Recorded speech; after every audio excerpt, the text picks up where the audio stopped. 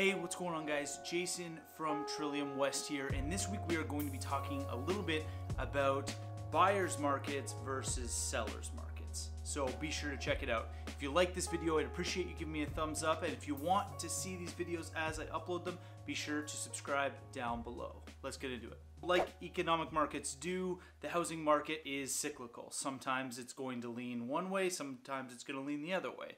So what are buyers and sellers markets, and what do they mean for you? A seller's market takes place when there is a shortage of properties or an excess of buyers in the market. If there aren't enough properties to satisfy the demand that these buyers are seeking, then these buyers have to compete, make offers more enticing, increase prices in order to get their hands on this little supply. In a buyer's market, on the other hand, there's an excess of properties. So buyers actually have a selection. They can take their time to make their decision. In these situations, the sellers may need to be the ones making considerations to make their property more appealing to the few buyers that are in the market. Now, for the last couple of years, in Southern Ontario and in Kitchener-Waterloo here, it's been a very strong seller's market.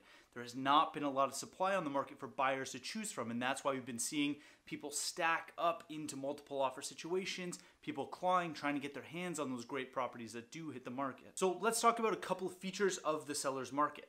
So in the seller's market, obviously there are fewer properties than there are buyers trying to get into properties, and this leads to a few different things, one of which most people are talking about is an increase in price. Buyers have to increase their offer price in order to make their offers appealing for sellers. In a seller's market, sellers have more negotiating power in general. So this also means not only an increase in price coming from buyers, but probably a little bit more risk taken on by buyers in the form of dropping finance or inspection conditions and kind of dealing with the aftermath if an issue does come up. In a buyer's market, we're seeing a lot more properties sit because buyers don't have to be so rushed to get their hands on them. And in general, buyers are going to have a little bit more negotiating power. So buyers are going to be the ones who are able to put in conditions maybe on the sale of their own property or longer terms in order to figure out their finances, get inspections done.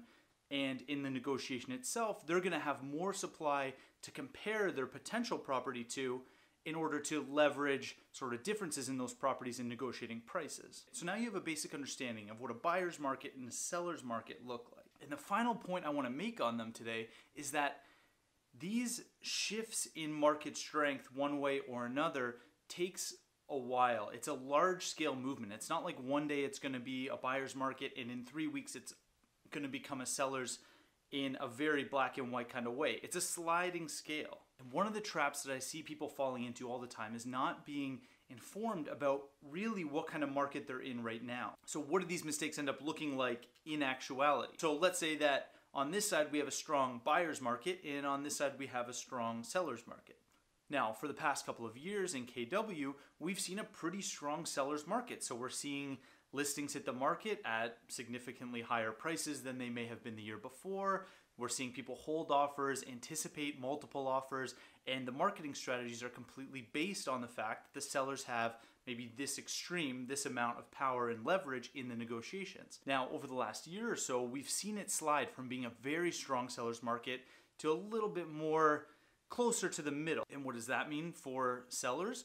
Well, it means that if sellers are still believing that they have the negotiating power that they had over here, they're going to run into a really hard time. Their pricing isn't really going to make sense to the buyers who are now gaining a little bit more negotiating power on this scale.